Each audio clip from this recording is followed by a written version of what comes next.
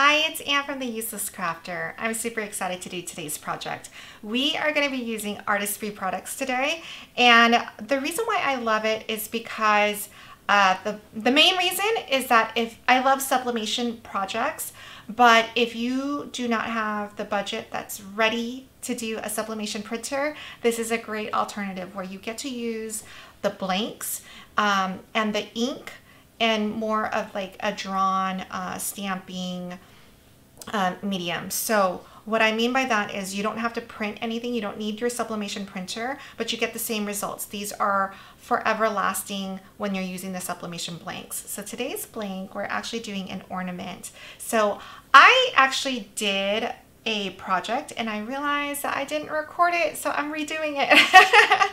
But it's better because that kind of gave me the dry run. So the second reason though, before we get started on this, that I love these projects is that it's pretty instantaneous. So I do a lot of crafting with my daughter, her friends, but I also do a lot of crafting with Girl Scout troops.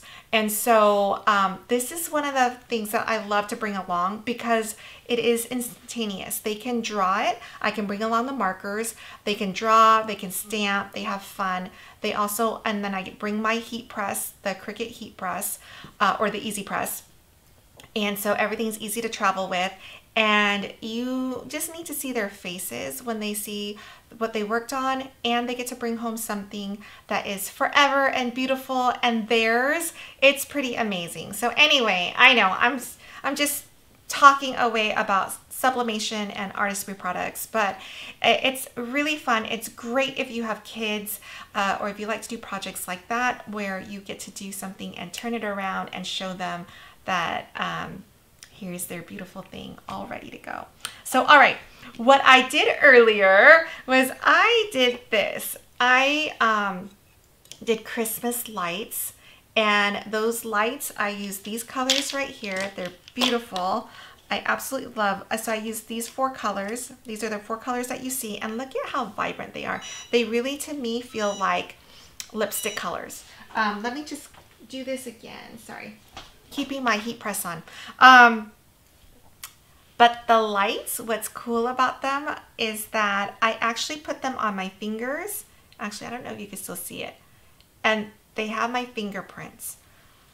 They don't come out as clear, like you don't get the full fingerprint details, but you get enough of it. And honestly, if this was my daughter's and it was her fingerprints, I'm keeping it forever. I am a hoarder of all things that my daughter makes. So I would love to have an ornament of hers every year on the tree. That would make me super happy. What's also nice about this is it's metallic, so it's not going to break. I have some other ones that, that I'm really nervous about putting out there because it'd be devastating if it broke. But these are the metal ornaments. They come in a set of 2 and they're on both sides. So it's kind of nice. You kind of get like 4 surfaces to actually create something. So anyway, I finished this one. So let me show you how I did that. So basically, I'm going to do it again right now, but I'm going to show you the original. So I traced the blank, and then in pencil, I traced the blank in pencil, and then I drew out my string also in pencil, and then I did my fingerprinting. Afterwards, I drew in the black line, so I knew where everything goes. So we're going to be doing the same thing right now. I am going to be using my fingerprints, but I did want to do a test that if I use the ink pad, would I get different results for my fingerprints? So we're going to try that. All right, here is a laser printer paper, and that's what you're going to need in order for the ink to transfer onto here. So I have my laser printer paper, and then I'm going to take my pencil and again just trace the outline so I know exactly what's going to fit on my ornament. And what's great about using pencil is the pencil won't transfer over because it is not sublimation ink. So there's, oops, let me put the little hole down. Okay. So, and I'm actually, can you see that a little bit, right? I should have made it a little bit darker, but you can see the outline now. I'm going to be using this stencil, and if you look at it, you can see that the letters are reversed, right? Because they have to be. Our image, when we go to press this, so here's my image, it needs to be flipped over and the ink needs to be touching the blank. So it's sort of like iron-on, you do the reverse, the mirror image. Same thing with this. So if you do anything with letters or numbers, you have to keep that in mind, or you can use the stencils through Artesprix because they're ready to go. All right, so it needs to be this way, right? So I'm gonna use my thumbprint as the heart, as love, and then I'm gonna put Anne. So let's see, I'm gonna want the heart on this side, love, because I want love Anne. So yeah, so the two hearts are going to go over here, and then the A and then the N. So I'm going to use the same set of colors. And I know it's kind of hard to see until I start doing this. All right, I'm going to do the A and the N just to test this out.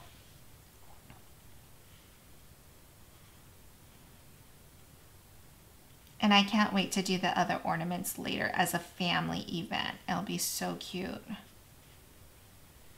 Okay, and I'm going to try to remember all my tips that I said the first time around, which is I store my, my markers like this, but right before flat. So right before I'm about to do the project though, I have them sitting up in a cup like this so that all the ink goes down and it's ready to be used.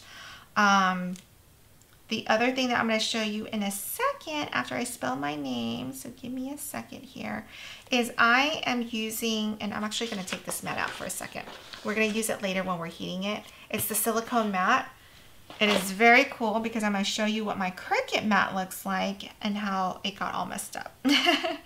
So let me do my N.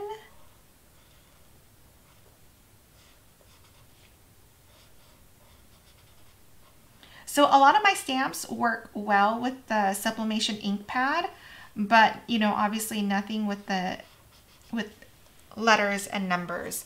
But if you have an ink, a light pad, then you can use the light pad, switch it over and trace it. I've definitely done that before.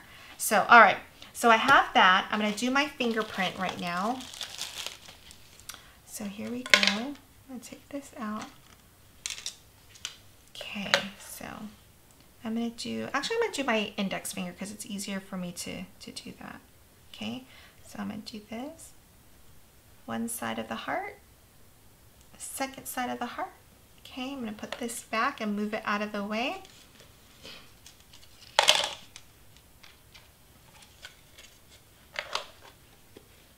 Okay, and I'm just going to wipe the excess on here.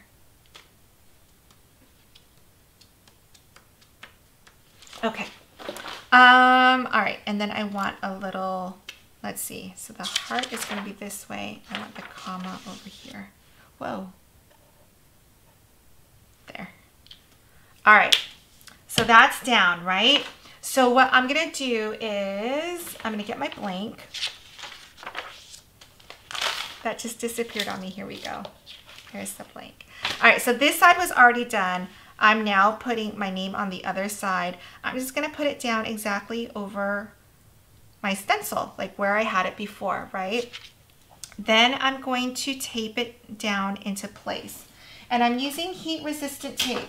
So you, for me, my advice is to tape it from behind because it's heat resistant tape. So if you taped it on the other side, wherever you have this tape, it will block the heat there. So you don't want that at all. You want to do it on the other side and not block any heat coming onto your blank or your substrate. Substrate is technically the term for it, but we use blanks pretty interchangeably. So, all right, here we go. So that's all down. I'm going to bring out my mat again. So this is the mat that I love. It's silicone, so nothing sticks to it. The colors don't get absorbed on here, which is different than my Cricut mat. My Cricut mat has HTV on there because I accidentally got it on there, and it's got a bunch of colors from previous sublimation projects. What happens is, like, you know, I like to draw past my project because sometimes it's just more free-flowing to go past and not be limited to that piece. And then you also don't get things that get cut off. But what happens is if I'm not careful, this piece can be absorbed into my mat, but not on this beautiful thing. So just wanted to share that little thing. All right, so I need my protective sheet. So I'm just going to cut off a piece here. And I'm going to put it on my mat, even though I don't think I need to, but I'm going to because I'm careful. I'm going to put it down like this and put my blank on top, right? So it's totally covered. And then I'm going to put this on top. And actually, because it's this, I'm going to put a double layer just in case.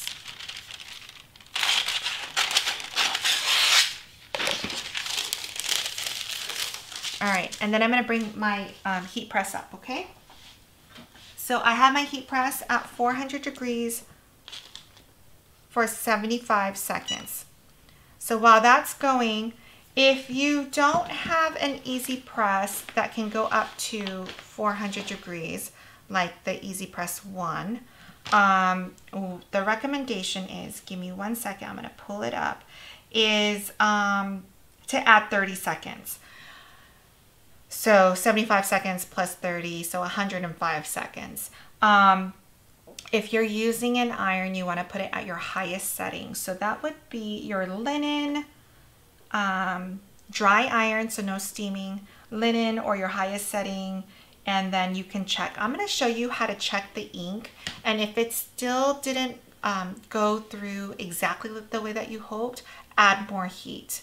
And I've definitely done that before, and you just want to make sure that you don't totally peel it off so that everything lines up perfectly still, and then you apply the extra heat. All right, what else can I tell you in the last 15 seconds? The colors that you saw on the paper, it's going to be lighter and less vibrant than what happens once the heat hits it. So I'm going to pull this off.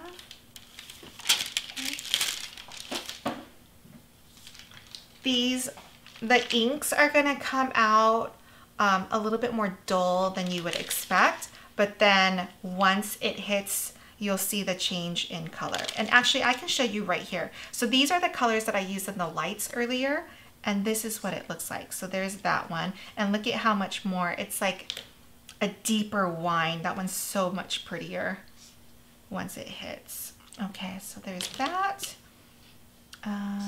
There's that color, and then there's this color. All right, so what you want to do is I'm going to flip it over, and I'm going to see if I can peek under, and you can kind of see it went through, right? You can see the two colors there for the and then let me see if I can peek up this way.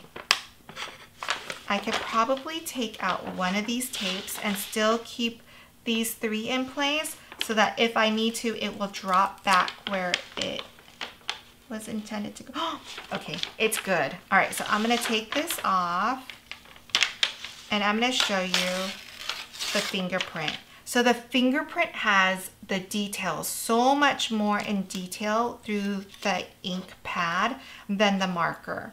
But honestly, if you wanted the color, I would do it in the marker, because you know, like if my daughter did this, I would still be super, super happy with it, even though it has less details than the ink pad. All right, this thing is still hot. So one of these days, I'm gonna get the right materials for this, but I'm so impatient and I just want to like pull it up. So I know, but I don't want to ruin my blank either.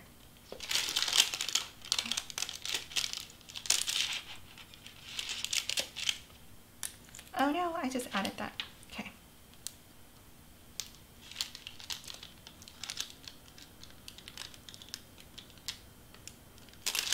Right? How fun is this? So you have this side and then you have this side. So, so many different ways to use it.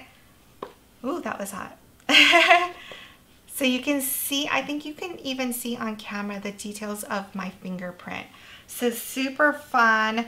I hope this was helpful. I hope this inspires some other new idea, and if you have one, please tell me in comments so that I can build on that idea as well. But I hope this was fun for you as much as it was for me. All of the materials are on the Artesprix website. You can link through through my comments or through the body of this tutorial, and I would get an affiliate it's an affiliate link, so I do get a portion of the sales, so that would be amazing. And that's all I have for you, so let me know what you think. I will see you guys next time. Thank you.